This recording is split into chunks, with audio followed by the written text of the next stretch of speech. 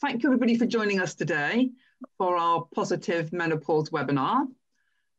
Deborah and I are two women now in our post-menopause, I suppose, really. So we say that we've survived the perimenopause and the menopause relatively unscathed. So that's why we want to talk about positive menopause.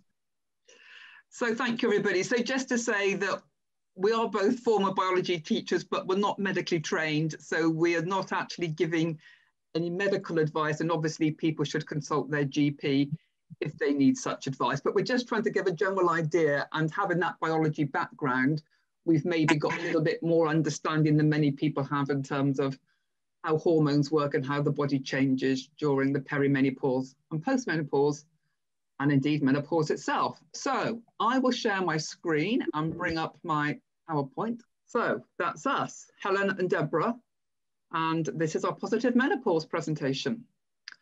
So to start off by just saying a little bit about menstruation, first of all, because obviously enough, menopause is menstruation stops. But I think it's important to think about what menstruation is and why it's there in the first place.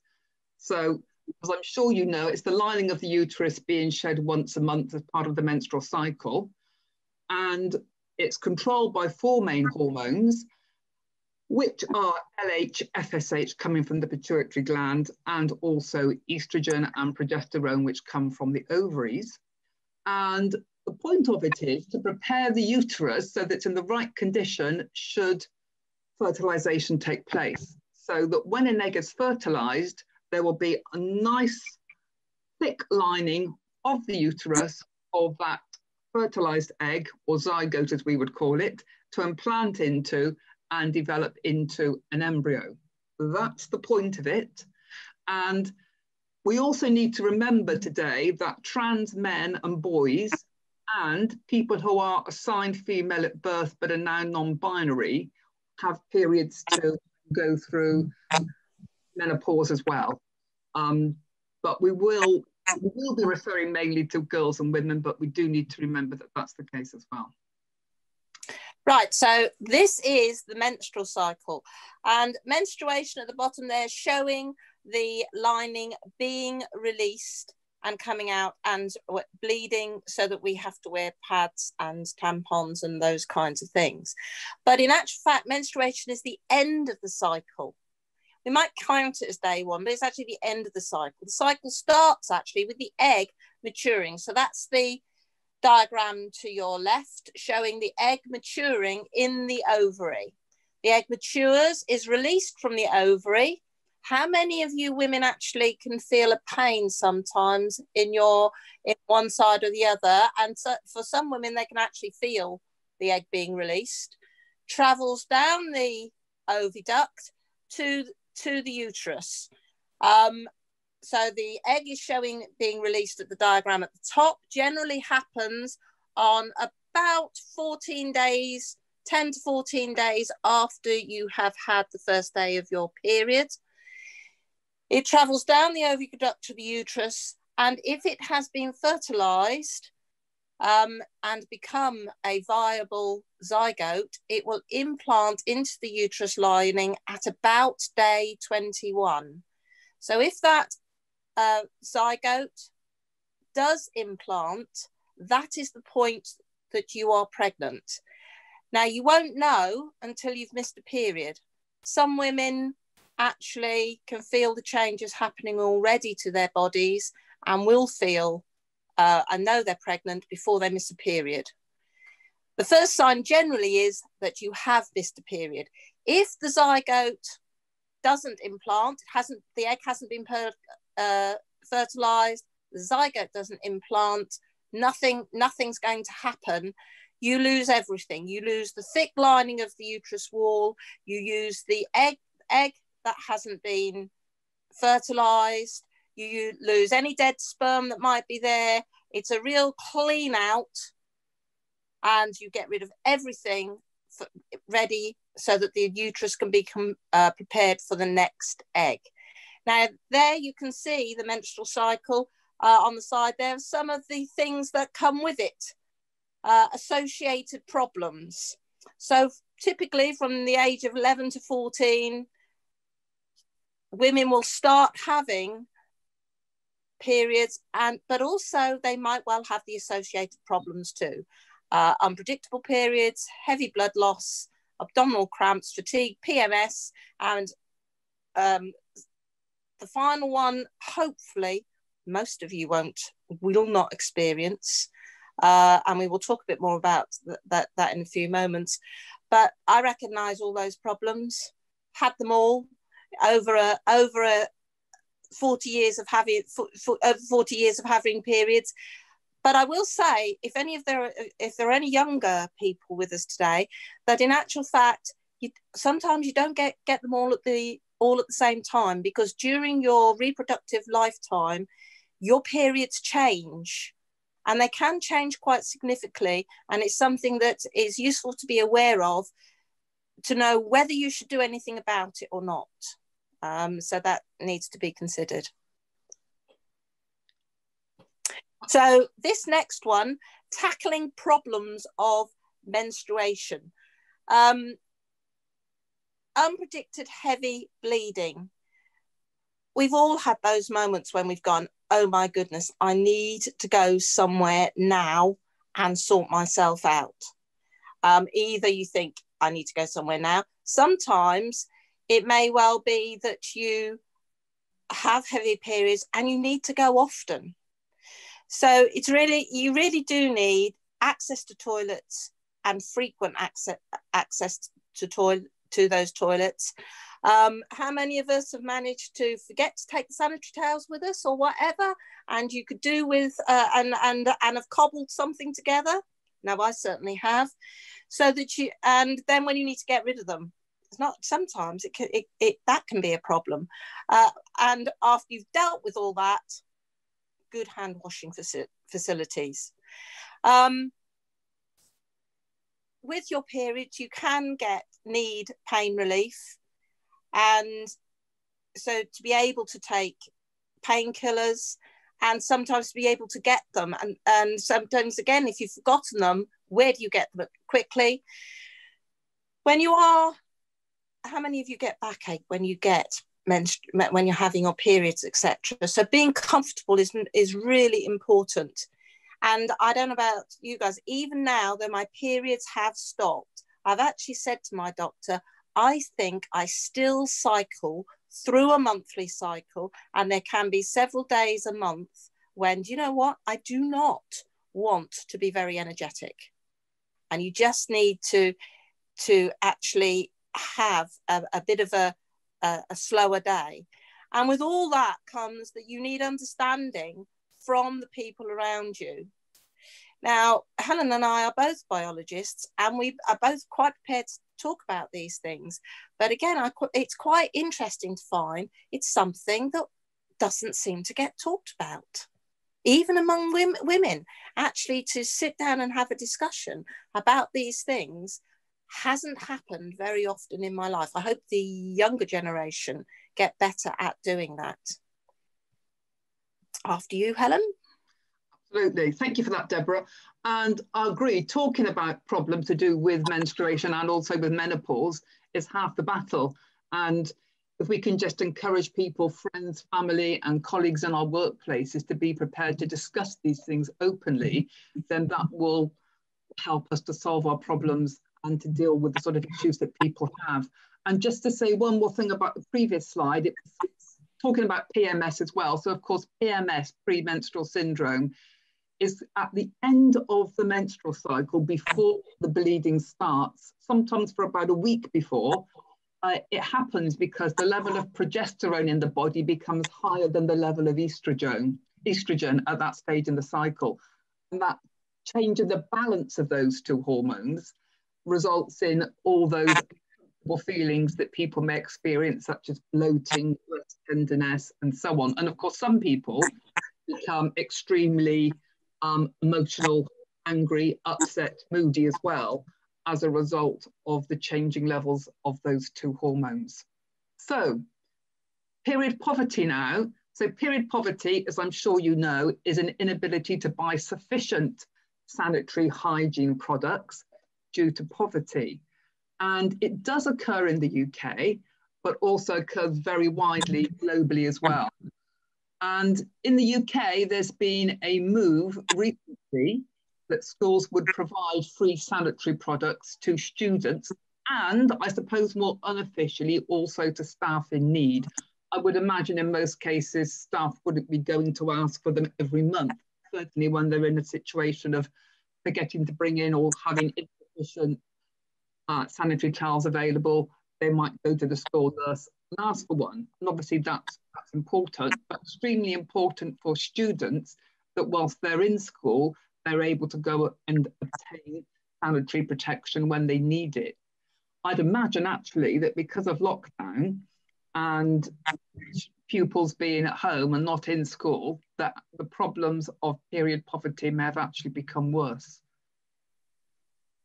So Scotland's been ahead of the game right from the beginning, I have to say, and go Scotland. So they introduced a scheme early on to provide free sanitary products to all schools, colleges and universities. And that's absolutely as it should be, because students in colleges and universities often have difficulty making ends meet and find it very hard sometimes to afford things like sanitary products. So to have them available there, I think, is absolutely essential.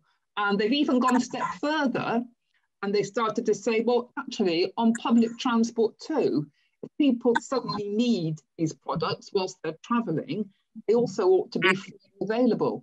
So they started a scheme to make free sanitary products available at their main train stations in Edinburgh and Glasgow, and that may even continue further. Of course, it's been a bit of a difficult time with lockdown because there's been a lot less people travelling on trains, train timetables have been cut back, but I hope that that scheme is being continued and extended. And then the Steve Sinnott Foundation has a wonderful campaign, the Positive Periods campaign, which is all about encouraging girls and their mothers to learn the skills to make sustainable sanitary towels. And I'd just like to ask Anne Beattie, the CEO of the foundation, to say a few words about how the Positive Periods campaign is progressing. Anne. So yes, the Positive Periods programme has been running for about 3 years now, and it started in the Gambia with the Gambia Teachers Union. And the idea is that each project is slightly different. So the most important thing is that students and actually teachers in some of the countries we work in can't afford sanitary protection either. So it's been really good for teachers. So what we do is teachers train students and people in the community, and we include men as well, because men have come forward and said, I'm a home economics teacher, I need to know how to do this. And the main thing about the investment is that all the pads are made with locally sourced materials, they're affordable, they're sustainable, reusable and washable, and they're long lasting. If they follow the washing and care instructions, they should last between 2 and 3 years. And so most importantly, they're eco-friendly as well.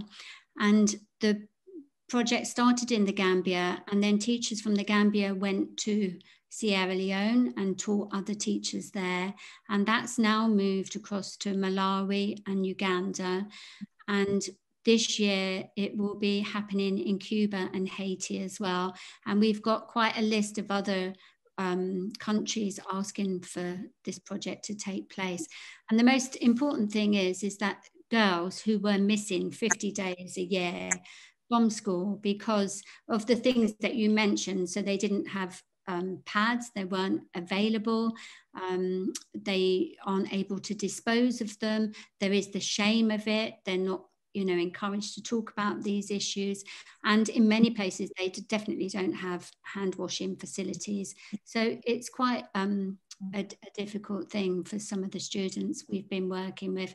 So I'd encourage you to spread the word. If you see us on Twitter and LinkedIn, Facebook, all of the social medias, please share and encourage people to get involved. And I have to say as well, when we were doing a campaign the Christmas before last, before we went into lockdown, there were lots, we were doing a fundraising campaign at a Christmas market, and there was loads of women who came up and said, you know, we need this here. So we did a small pilot in Hertfordshire as well, and that worked really well. Women were very, you know, encouraging, and the feedback was good. So that's it from me.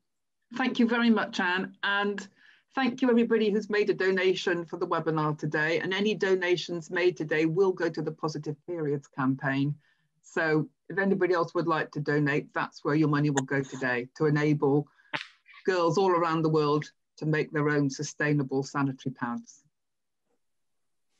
So, right, the next one, stopped or missed periods, amenorrhea. For those of us who have reached the age of menopause, previous times for a lot of us when we have had our period stops is because we've been pregnant, and I've done that 6 times. The periods have stopped, and I had 6 pregnancies, but there are other, and that's the main known one probably, along with the menopause. But there are other times when you can find that the periods will stop. Excessive weight loss, and excessive weight loss, that could be because you're on a diet, but through history and from other places around the world, it could be that you simply haven't had enough to eat, that you are starving. And there was a lot of work done with women who came out of the concentration camps. They had experienced excessive weight loss. Their periods had stopped, and they would have followed those women up to see what happened and being able to have children later. We're all in it at the moment, stress, for the stress of lockdown, the stress of our lives having been turned upside down. So those things are happening at the moment, but then ordinary life has a few stresses for us as well. The loss of a job, the finding that you are living with your in-laws, for example, or you find that you've got a member of the family dying. All those things mean stress, excessive stress, and your periods can stop. Excessive exercise, for some women, they actually use exercise not only to often to control their weight. So the combined thing of weight loss and excessive exercise, and their body weight being so low, can mean the periods will stop. There's a condition called polycystic ovary syndrome, and this is where you get lots of little cysts in the ovaries. And this can start when you first start your periods. It can happen throughout your life. You can have to deal with it throughout your life. And it does mean that periods will be erratic.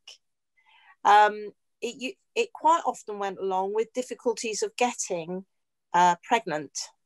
But these days they can actually do things about it. So polycystic ovary syndrome is not the big problem that for the women who had it that it used to be. Perimenopause, menopause, surgery and medication, they all kind of can come together in that often women, as they coming into their late 40s, 50s, come into something called the perimenopause, and then into the menopause. Sometimes women will end up at that time having problems that will mean they have surgery, and they might have their ovaries and or their uterus removed, which means they've effectively been put into a menopause. And there are, I'm not quite sure which they are, but there will be some drugs that also cause periods to stop. The best one known is, of course, the pill. You actually have to stop taking the pill in order to have in order to have your period. So those things are grouped together. And if we then go, can we go to the next slide? So sheet. So yes. Here is a comparison of your menopause and your perimenopause. I'm just going to check. Were you supposed to do this one, Helen? Were you going to go? I was actually. So I'll carry on, Deborah. I want to get in the flow. Thank you for getting this far. So people often confuse the terms or just bunch everything together and call it the menopause. So perimenopause, strictly speaking, is that time prior to the menopause when, although somebody is still menstruating and the ovaries are still producing estrogen, the periods may start to become irregular. There may also be breakthrough bleeding, so a little bit of bleeding in between periods. This often starts during the mid-40s, mid to late 40s, and its average length is about 4 years leading up to the menopause. Ovarian function and estrogen production become erratic during this time, and indeed there is lower fertility. However, sometimes people can become pregnant during the perimenopause, so they shouldn't make assumptions that they won't. Of course, for some people who are desperately trying to become pregnant and start a family and have children, starting the perimenopause and then going on to enter the menopause are very heartbreaking times, because it marks an end to their ability to naturally conceive a child. And I think it's always important for people to be sensitive about that, especially in terms of the kind of conversations you might have with colleagues in the workplace. I mean, some women might be thinking, well, thank goodness for that. No more periods, no more chance of becoming pregnant. And they're absolutely delighted to get thus far. But for others, it can be a very sensitive issue. And the menopause. So the menopause is a time when the periods stop completely. The last menstrual cycle has happened. Of course, you won't know that that's the last time, but when there's a point of 12 months that you had the last period, then you can say definitely that you are in the menopause. So levels of estrogen become significantly lower. They say for most women in the UK, the average age is 45 to 55. I think around 51 is probably the mean age of entering the menopause in the UK. Of course, though, it can happen earlier. And certainly if women start to enter the menopause below the age of 40, they should have medical investigations done. They should be going to their doctor and finding out what's happening and seeing if they need any treatment.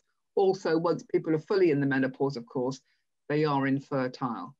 And strictly speaking, after that, the next period of time is called the post-menopause, when all of these changes have been completed, and then the rest of your life is in post-menopause. So, Deborah, back to you. Can I just add one point? If you have not had a period for 12 months, not 12 years, 12 months, and you then have a period, it is important that you go and see your doctor and just get it checked out. They will want you to go. So just be aware, periods might have stopped for 12 months. If you have some more, please go and get it checked out. Now, when you hit the perimenopause or the menopause, you still got all the problems you might have had with your periods anyway, but then you got some extra ones. You haven't had enough hassle, so you now got hot flushes, mood swings. You might feel like actually killing somebody a bit more often. Heart palpitations.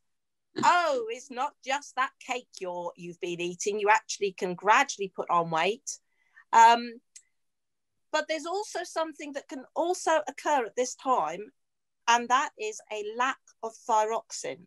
And I'm sorry, I'm going to get on my horse a little about this, because lack of thyroxine, 1 in 6 women is known to have a thyroxine problem. so you're in your 40s, 50s, you have these problems and you think they might be the menopause and the perimenopause, etc. You also might have a contributing thyroxide problem. Thyroxide problems also give you hot flushes, heart palpitations, gain in weight, and they can affect your periods. So that heavy period you might be having, it might not be the menopause, it might be a thyroxine problem. So don't just assume you've got the menopause. Please, it might be worth going and seeing your doctor and getting yourself checked out. Just as a little bit of homework, just ask some of your friends in the 45, 55 age range and ask them if they've got a thyroxine problem, and you will start having an idea of how big the issue actually might be. The other problems that can come with the menopause, because you are not making those hormones anymore, is low bone density. You can lose mass from your bones. It's really important that you do keep exercising to keep that bone mass up. They say it, everything heads south. So a decrease in breast volume means you've got saggy boobs. And the rest is heading south, lower sex drive, vaginal dryness. And the one bit that's gone up is the hair. The hair falls out. That is also a sign of thyroxine. So all of this lot, even though I've gone through the menopause, this lot is because these days they have me on thyroxine and my hair is now lovely and thick. So just have a think at this point. For the younger women, think about these things are going to come, be aware of them. For older women, you might be thinking, oh, maybe I should go and get myself just checked out at the moment. So those are all the kinds of problems that you can have. You might get all of them or none of them. If you get none of them, you are so lucky. If you get some of them, well, hey, periods weren't much fun either, but there is light at the end of the tunnel. You are going to get rid of everything in a bit. And for those of you who get the lot, well, you really do have my sympathies. And we got the next one. Yes, and absolutely, I'd agree with Deborah that not everybody gets all of them by any means, manner or form. So it's you just have to wait and see what happens to you, really. But it's also important, as Deborah says, to get checked out if you feel your thyroxine levels may be too low or even too high, which could cause you to suddenly start losing weight. That's something else that happens a lot to women at that age. And to bear in mind that all the whole hormones in your body interact together. So it's often not quite a simple, straightforward situation where it's just about one hormone being too high or too low, but the way the various hormones interact. So with all those... Yeah, go on. And it's really important that you look after your thyroxine. Thyroxine is intimately involved with your immune system. We need good immune systems. And if your thyroxine is low, that will affect your immune system. So please just get it checked. Good point. Okay. Yeah, very good point, Deborah. So what to do? What to do about these issues? Well, one of the most important things is diet. Eat a healthy diet, which needs to include plenty of fresh fruit and veg and a good variety of. Also, alongside that, plenty of fibre, plenty of lean protein foods, which might be fish, lean meat, nuts, seeds, etc.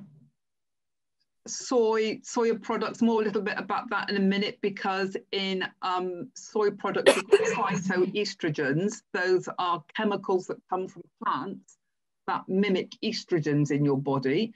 They can help you with that decrease in estrogen.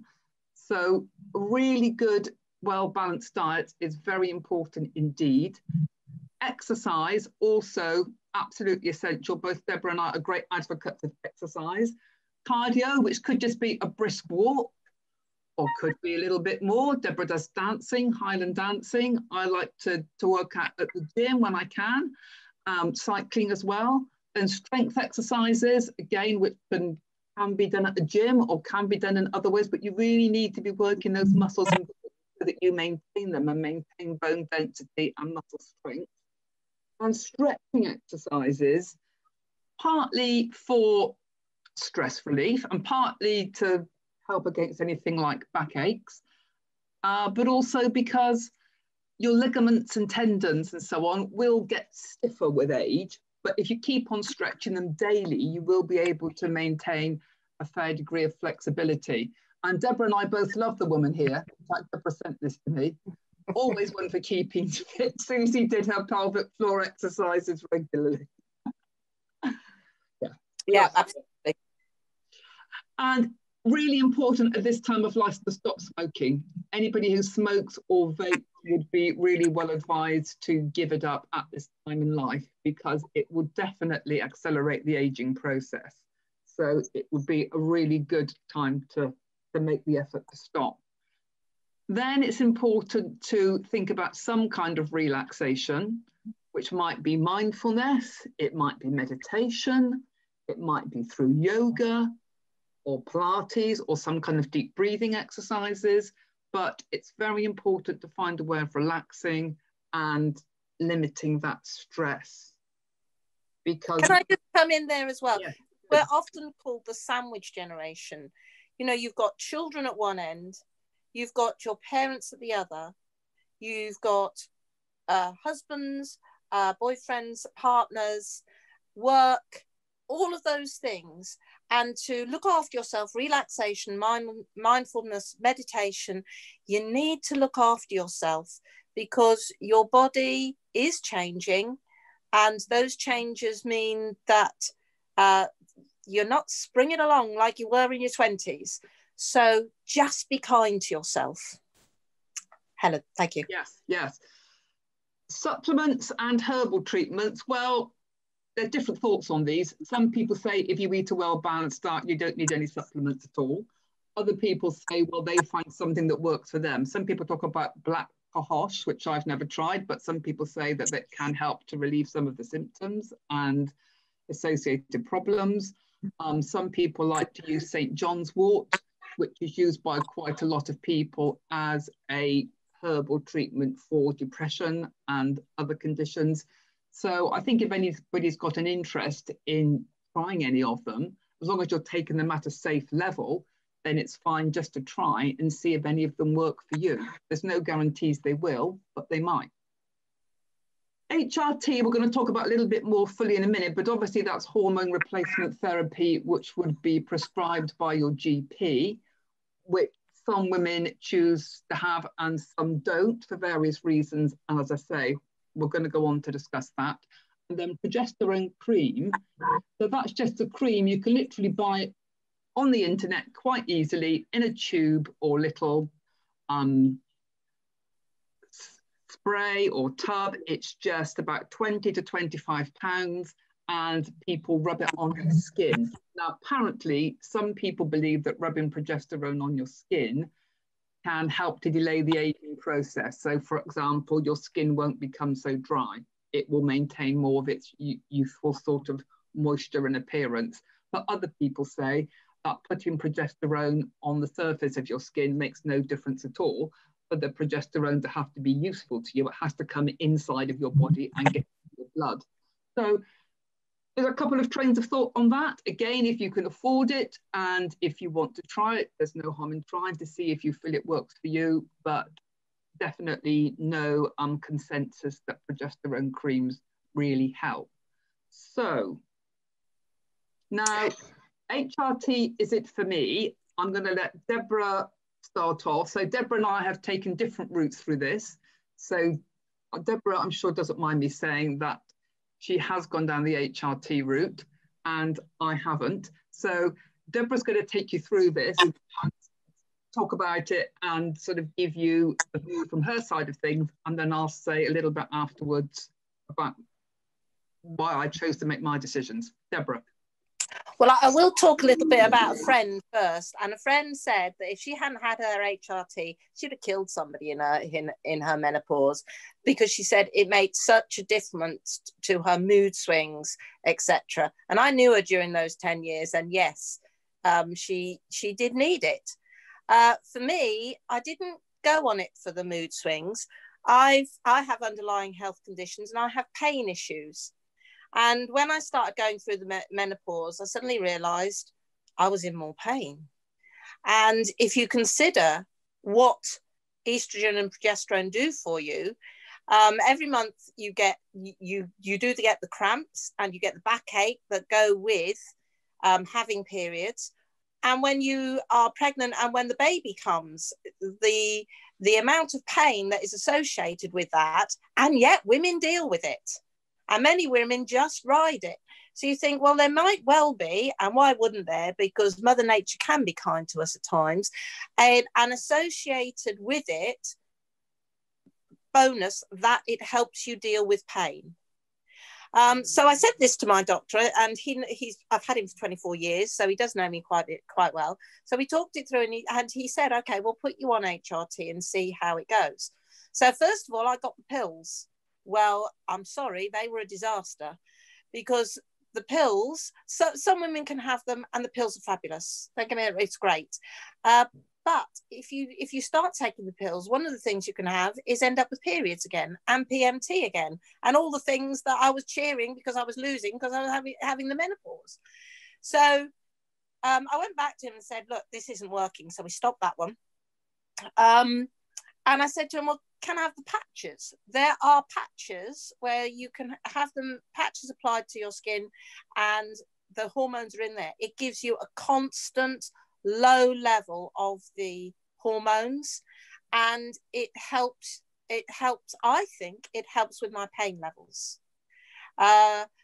So, and I am taking other drugs to deal with that. So breakthrough pain levels, some certainly to consider. The other thing to consider, again on the positive side, is osteoporosis. When you stop having the female hormones going through your body, you are at risk of having a lower bone density.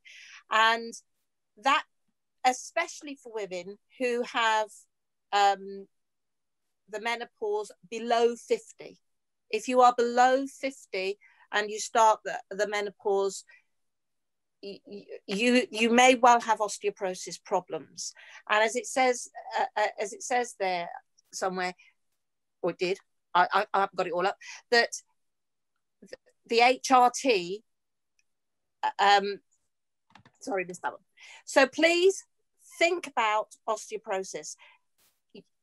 In the summer, last summer, I fell over my dog on the beach on wet sand. I was running at the time. I put an arm out and I landed on my outstretched arm at speed.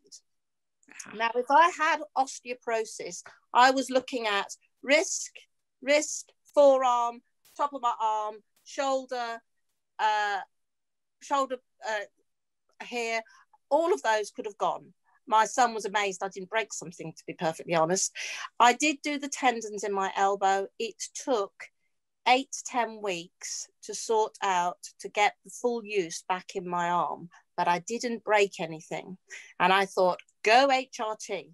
So I feel positive about HRT. I am on a very low constant dose. There are problems with it.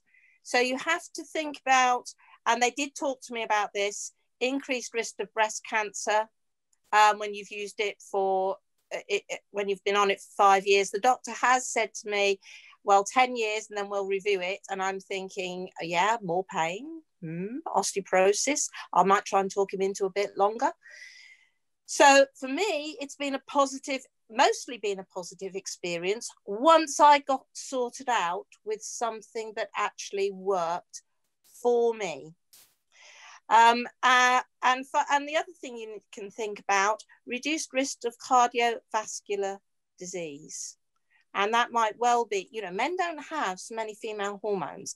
They get more cardiovascular disease than women do. But when you have the menopause, suddenly your risk starts going up because you do not have the protection from those female hormones. So your HRT can give you back that protection as well. Just a little thought there, obesity and alcohol can increase the risk of breast cancer. So really you need to have a swift discussion in your head. Do I take HRT with the benefits that gives me? However, I could be at risk of breast cancer? Or do I think about doing something about my weight and my alcohol consumption? Because if I'm overweight and consume too much alcohol, that increases my risk anyway. So do something about the weight, check your thyroxine level, reduce the alcohol, and maybe take the HRT. But all of those things are your personal decisions to make. One of the things that I would be interested, if anybody wants to volunteer, I had my last child at 40, and when I became pregnant, I went off red wine. I have never gone back on red wine, and now I'm in, and I just can't drink it. And I do try every so often because my husband likes it, and I try it, and I think, no, still can't drink the red wine. In addition, as I've hit the menopause, I don't actually want alcohol. You know, I don't want it or need it in the same way. And I think, oh dear, never mind. Maybe a nice glass of elderberry pressé instead will touch it. But that alcohol and being able to drink alcohol, I think, has gone with the menopause. So quite a lot of things to think of. And I don't think the HRT brings back the wish for alcohol either. So there's no taking HRT that hasn't done that either. So just sit down, have a think. Is HRT for me? Go and see your doctor, talk through the risks, and they will tell you the risks. But also think about some of the positive things that also go with it. Every woman has to decide, HRT, is it for me, for herself? Don't let somebody else talk you into yes or no. It has to work for you. Thank you, Deborah. So I chose the route of not using HRT. I didn't have any particularly significant problems through the perimenopause and into the menopause. So nothing actually ever triggered me to go to my GP and ask for it or find out more about it. But also I discovered, almost as a matter of chance, because I happen to have an IUS, an intrauterine system, which is very similar to an IUD, but releases progesterone into the blood very slowly and constantly throughout its 5-year life, or I think it's maybe even has a 10-year life now. That the progesterone that was being released by the IUS was actually helpful through the perimenopause and menopause. And the doctor one day just told me that as a matter of, no, by the way, because I think I said something like, oh, should I think about having this IUS removed soon? And she said, oh, no, you should keep it in longer, because if you have it in as you go through the perimenopause and into the menopause, it will actually help you by releasing that progesterone. Because although it does release it into the uterus, some of it gets into your blood and more widely is circulated around your body. So I think that's actually very little known, but that was actually helpful to me at that time. So that was sufficient, really. I haven't felt that I've needed anything more. I do think about things like osteoporosis and CVD. In terms of osteoporosis, I am aware, and at some point I will go and get a bone density scan. I haven't had one yet. But I do exercise a lot, and that does need to be weight-bearing exercise to continue to stimulate your bones to remain strong.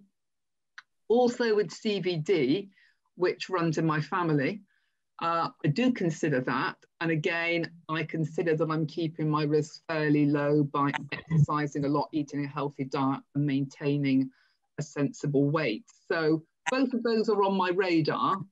But at the moment, I haven't found a need for HRT.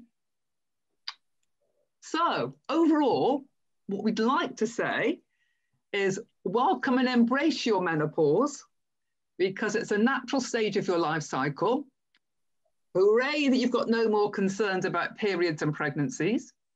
And it's absolutely a time of your life to show yourself more self-love, to pursue your passions, and to do the things you really want to do.